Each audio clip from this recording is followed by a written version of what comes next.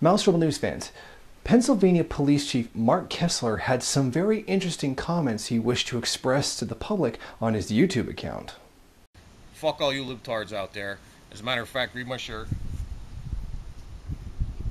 Get a good look at that, okay? This libtard, you take it in the ass.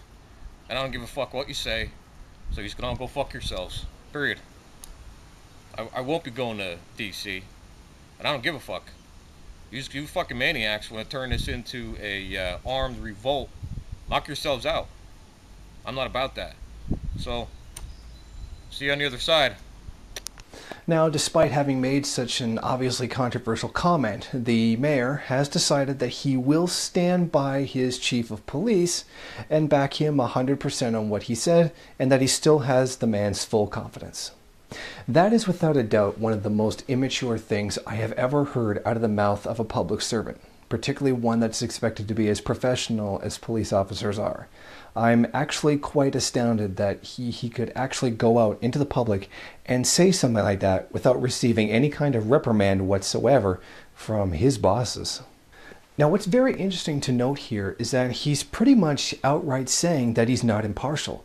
I mean, has the police chief not just announced that he is terribly prejudiced against liberals? Now, as a police officer, which I admit I have never been one, I'm of the understanding that a police officer is supposed to approach a situation objectively, and the only viewpoint that they are supposed to take is that of the law. What does the law say? And then make judgments based on that accordingly.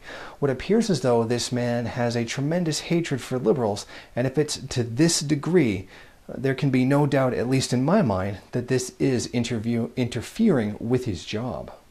Now, something I thought that was very strange was his choice of words, saying that if people wanted to go ahead with this armed revolt thing was to go ahead and do that. I mean, Mr. Kessler, I don't mean to correct you, but you are a police officer, and that if people are threatening a violent revolt against the United States government, even on a municipal level, you have a duty to stop them. But you did, in a way, give blessing to it by saying to go ahead and do it. Officer, it's your duty to try and stop them. Now, to you, sir, also, since you do believe that the problems that we are facing right now are the fault of liberals, and that you feel that liberals are, what's to blame for everything that's happening, and that the country is coming apart because of it, or I assume it sends a very right-wing message that we're slowly turning towards a dictatorship, which I would certainly agree it was.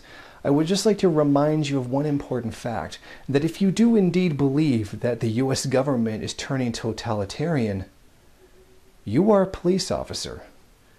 You literally are the coercive arm of the state that is to be used against civilians. Now, I think if you're against a totalitarian state, that you might want to reconsider your position as its coercive arm.